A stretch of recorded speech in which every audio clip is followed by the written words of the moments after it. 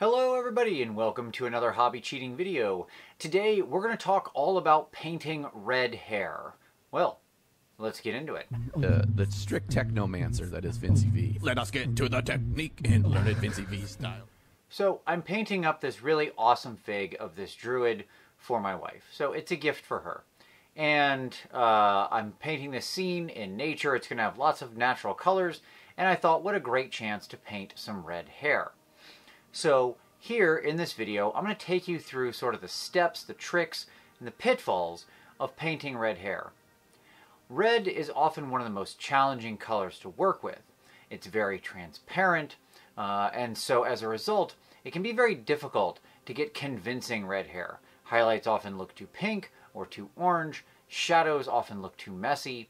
So we're going to show you how, using some very simple colors, some spread of red, that you can make something that is convincing while still capturing the light and showing all the necessary contrast we would expect in hair. Let's head over to the desk and let's start painting. Alright, let's talk about paint. So, first off, I've got a selection of reds here.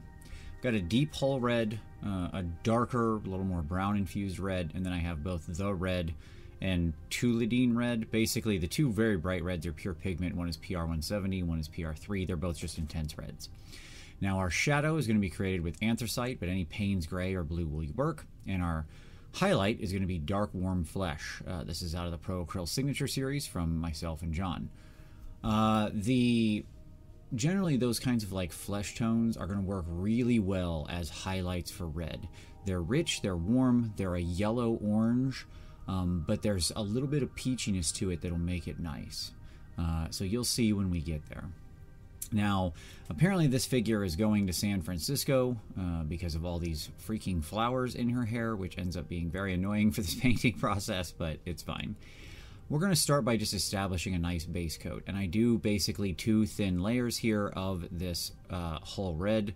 I want to make sure that all of the hair, any black from the primer, or even if you're doing a zenithal undercoat, you want a nice even tone of this all the way through. So there we go. Now I'm going to build in some soft shadows. So this is whole red in the anthracite, and it's in there as a glaze. It's quite thin. Like I'm not working with it strongly.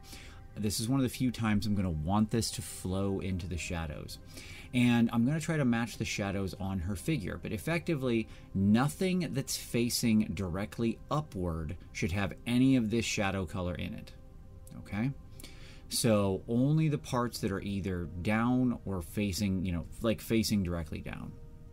Remember, in our highlight colors, our darkest color that's there, our shade tone in our highlight areas, is our midtone. And as I'm applying these initial steps, I'm really just I'm using a big fat brush. This is like a size 8 or something crazy. And I'm really just trying to establish these bands of light. Where are the values? Where is the light going to fall? And hair has this sort of specular highlight to it, meaning it'll reflect to the viewer's eyes. It also has sort of a halo effect to it.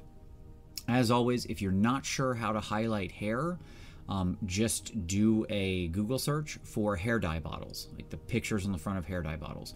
Those are all Photoshop perfect and will give you the exact placement of your light. Now the jump here between the burnt red and the or up to the next color is going to seem very strong, but this brings me to one of the challenges of red, which is as you're working with the reds, you look how much darker that looks after it's dried. Red goes on super bright and super intense and looks really, really red when it's first on there, but as it dries and mattes out, it's very transparent, so it shows the colors underneath. That's okay. We can use that to our advantage in this process because it'll help us create nice smooth transitions, but it means we really want to let it dry in between each application.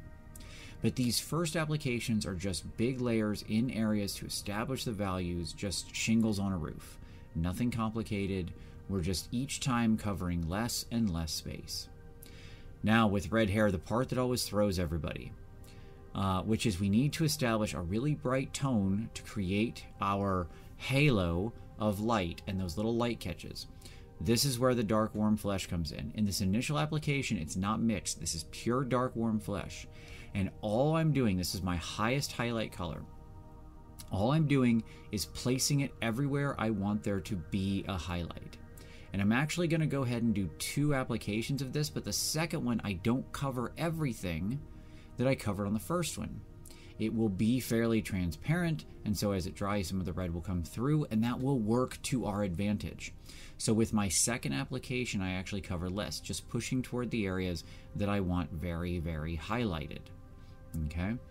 Now that's going to look stark and insane, but trust me. Now, as we then go to the next step, I'm going to work with this Tuluidine red, and it's going to be a thin glaze consistency, but not super thin. And I'm going to just cover over everything, I'm going to cover over all of the highlight to mid-tone areas. So beyond where I placed the flesh, but not down into the shadows. And you'll notice it has an immediate and punchy effect on that red, creating a sort of highlight area right away, making it look rich and warm and vibrant like she's in sunlight. That undertoning coming through gives us that powerful highlight punch that we want when we're dealing with red hair.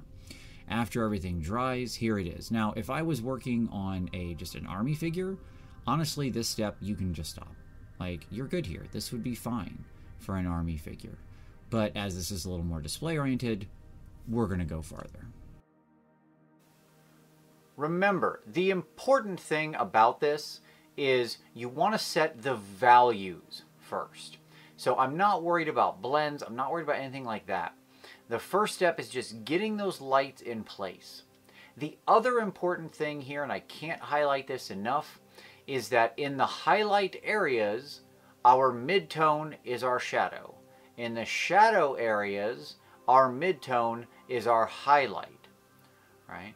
So basically, we don't want to have the deepest shadows up on the top of the head where it's facing up toward the light, nor do we want to have the brightest colors down in the shadows where there's basically no light reflecting. All right, how do we go farther and take this paint job? Now we get out the thin brush, and now becomes the time of lines.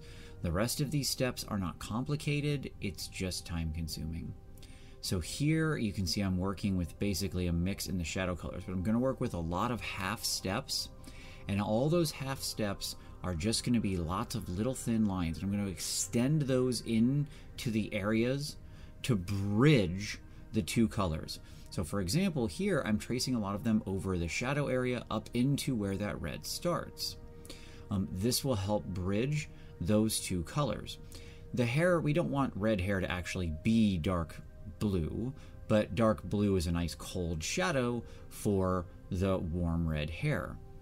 And so I just keep bringing it down in the method of thin lines, trying to show the individual strands, the texture of it, while at the same time smoothing my blends basically through creating just hundreds and thousands of little thin lines. As I move up the spectrum into my higher midtone, so too do I move up the placement of my layer lines. Now I'm going to start working, higher up. And if you've got a particularly deep ridge, like you see those couple ridges that are creating really strong shadows on her head, you can then push a little higher up into your highlight areas with this stuff. But you want this banding of light to occur. So it's not a flat, even line. Instead, it's traveling like a band over the particular areas, but you want it to be uneven, staccato, right? So it looks like a volume in the volume in an audio recording, okay? Where it's lots of thin lines that are bouncing up and down in exact length. But I'm just using these thin lines over and over again, covering in between the 2 areas where those paints are. So if I mix 2 paints together, then that layer line has to extend into both sides, right? So if I use burnt red plus the Tuluidine red, then wherever those 2 colors were, that's the space I'm going to cover with those lines, but not in a completely even fashion. I will alter the length of all of my strikes on the miniature. As I move up into my highest highlights, now I'm pushing actually slightly above what would technically be registering on this figure. And this is where most of the action is. The shadow colors with red are pretty easy. Because everything is so naturally transparent and dries out very transparently, your low colors, your mid to shadows, will all blend really smoothly. The highlights, where we start adding the flesh, you have to walk this very careful balance. A little too much, and it starts to feel weird and false and not credible. Not enough, and you don't get that highlight there.